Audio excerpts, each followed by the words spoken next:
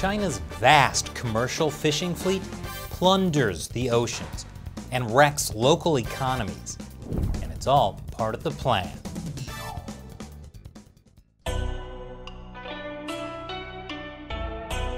Welcome to China Uncensored. I'm Chris Chappell. This episode is sponsored by MOVA globes. These are really amazing globes that they spin on their own without cords or batteries. And whether you get this black and silver model or one of the other great world map designs, you can appreciate the beauty of continents and the vastness of the oceans. Ocean life is essential to the ecology of the planet. Unfortunately, humanity has been destroying the oceans. And one of the big culprits is overfishing from commercial vessels. No country understands this better than China. China has fishing vessels spread across the world, not just in the South China Sea, but also in Africa and South America. And China is truly number one on the index of illegal, unreported, and unregulated fishing. This is from the Global Initiative Against Transnational Organized Crime. China is also number one in that its distant water fishing fleet is by far the largest in the world, with an estimated 17,000 vessels, according to the British Overseas Development Institute. And at least 183 vessels in China's fleet are suspected of involvement in illegal, unreported, and unregulated fishing. And that's just the ones we know about. It's extremely hard to track and monitor what China's fishing fleet is doing globally. They often turn off transponders. They don't fill out mandated log records. They create fake joint ventures with local boats, or they fly another country's flag, called a flag of convenience. What I'm saying is that the Chinese Communist Party has fish pirates. No, not like that. Actually, in some ways, it's more like a fish mafia. Because China's commercial fishing in a lot of parts of the world amounts to organized crime. It dominates fishing off the coast of many developing countries, stripping locals of their economic livelihood. The trail of environmental destruction in its wake is just a bonus. Here are just a few examples. In the African country of Mozambique, locals have relied on fishing to survive for centuries. But now, Chinese commercial fishing boats are dominating. In 2017, the Chinese effectively took over a major port, doubling its capacity so it could accommodate over 100 trawlers. You might think, great, Chinese investment is expanding local fishing capacity. But they're not doing it for the locals. Since 2017, Chinese trawlers have caught more than 60,000 tons of fish a year in the area. This extreme overfishing depletes the adult fish, so there aren't as many fish born the next season. On top of that, trawlers wreck the seabed, making it harder to support the ecosystem that the fish need. Chinese boats in Mozambique have simply pillaged the waters. Local fishermen are seeing their fish stocks dwindle. Why is the leadership of Mozambique allowing Chinese ships to do this? It's hard to say. In unrelated news, Mozambique's president has been caught up in a massive corruption scandal involving $2 billion that was supposed to pay for a coastal protection system and a local fishing fleet. More after the break. Welcome back. Let's move on to the Gambia. Yeah, it's called the Gambia. Ian Urbina, director of the Outlaw Ocean Project, joined a team that was inspecting potential illegal fishing off the Gambian coast. They boarded this Chinese trawler. It had 7 Chinese officers on board, plus a crew of 39, all Africans, most of them below deck on a dirty, cramped production line. The Gambian Navy lieutenant he was with discovered the Chinese ship's fishing logbook was blank. All captains are required to keep records of where they go, how long they work, what gear they use, and what they catch.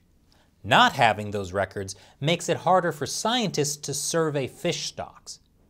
Also in the Gambia, a microbiologist found in 2017 that Golden Lead, a Chinese-owned fish meal plant, was dumping waste into this local lagoon, which, by the way, is not supposed to be this color. The water in the lagoon contained double the amount of arsenic and 40 times the amount of phosphates and nitrates deemed safe. Similar problems are happening in neighboring Senegal. The state-owned China National Fisheries Company jointly owns 12 Senegalese flagged vessels, but in fact owns 100% of the shares. This suggests China takes home the majority of the profits. But it's not just about sucking up profit. It's about illegal activities depleting fish stocks. And failing to hold true owners to account prevents the dismantling of networks behind illegal fishing operations. Over in Ghana, Chinese companies have manipulated records by using local front companies to get fishing licenses. Ghanaian law requires that all trawlers operating in its waters are owned by Ghanaians. But right now, there are more than 100 Chinese trawlers plundering waters normally fished by local boats. Each Chinese trawler can catch up to 26 tons of fish in a day. That's 400 times more than a local boat can bring in. According to the Environmental Justice Foundation, at least 90% of the trawler fleet in Ghana's waters is actually Chinese-owned. This is despite the fact that Ghana forbids foreign ownership of trawlers. Surely local officials know what's going on. So why aren't they stopping it? It's hard to say. In unrelated news, Ghana loses $3 billion to corruption each year. Over in Latin America, it's not much better. China is rapidly expanding its maritime presence there. Back in 2001, there were only 22 Chinese squid fishing vessels in the region. By 2019, there were more than 500. You'd be surprised at how many people really want to eat squid. China's South Atlantic fishing fleet is based in Montevideo, the capital and main port of Uruguay. According to Milko Schwartzman of Greenpeace, absolutely no real controls are made of any foreign fishing boat there. And China effectively created a pirate port in Montevideo. Again, they're not the fun kind of pirates. They're the kind that destroys local fish habitats and sometimes enslaves their crew to get more squid. Now let's look at Peru. The president of the Humboldt Squid Committee of the South Pacific estimates that the Chinese fleet may be illegally fishing 50,000 tons of squid in Peruvian waters every year. This represents $85 million a year of squid. People really love squid. But just wait till we get to Chinese fishing in the Galapagos Islands. More after the break. Welcome back. Off the coast of Ecuador lie the Galapagos Islands, famously visited by Charles Darwin nearly 200 years ago. The area is home to rich and unique sea life. That's why Ecuador designated the area a protected marine reserve in 1998. But to unscrupulous Chinese fishing companies, it's a bonanza. Last year, an armada of more than 300 Chinese vessels was caught plundering the waters around the Galapagos. Ecuador said that almost half of the vessels turned off their transponders. What were they fishing? You guessed it, squid! Chinese fishermen also love catching sharks, just for the fins that get used in soup. Back in 2017, the Ecuadorian Navy stopped a Chinese ship carrying more than 5,000 sharks, including newborns and endangered species. In 2020, authorities in Hong Kong seized 26 tons of shark fins from Ecuador, equivalent to about 38,500 sharks. Now all that sounds pretty bad. But don't worry, because according to Reuters, China has promised a zero-tolerance policy toward illegal fishing, which sounds good. Because around the world, China's fishing fleet appears engaged, often illegally, in the effort to haul in as much seafood as it can, as fast as it can, in as many places as it can, with little regard for how its practices affect malnourished people or diminish the stocks of their fish. But the Chinese government's zero-tolerance policy is actually a lie. What a surprise. In fact, it's a worse lie than you think it is. Because all this global illegal fishing is not simply the Chinese government's negligence or refusing to crack down on it. No, the Chinese government is specifically backing it. It is government policy because most vessels are in effect paid to fish by the Chinese government, which covers the fleet's main operating expense, fuel. China spends $5.9 billion each year subsidizing fuel. That's about $347,000 per vessel per year, far more than any other major fishing country.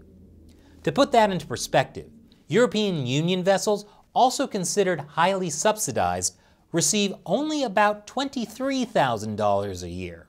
So why is the Chinese government subsidizing all of this illegal and environmentally destructive fishing?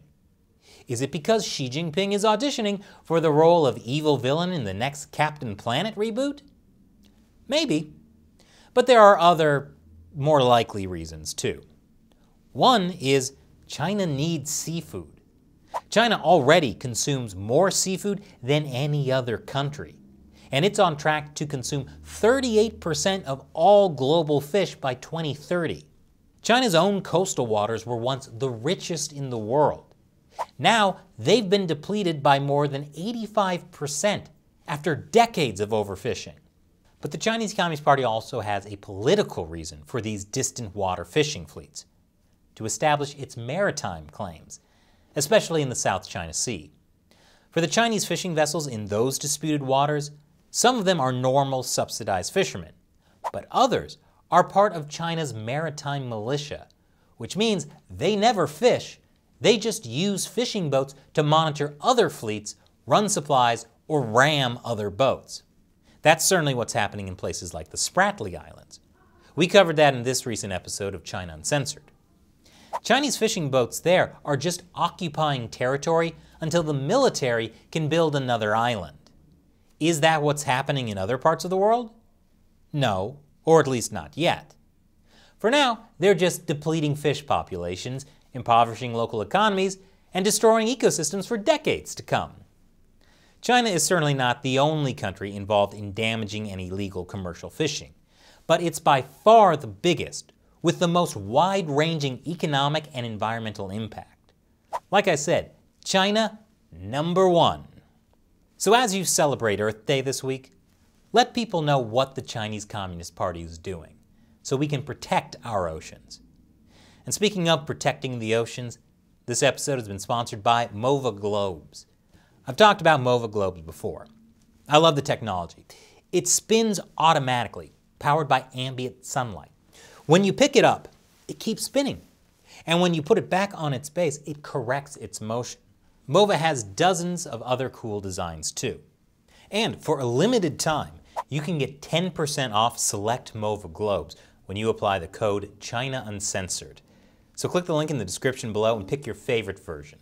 And when you buy a MOVA Globe, you'll also be supporting your favorite show about China. So click below to check out MOVA Globes and use the code China Uncensored. Once again, I'm Chris Chappell. See you next time.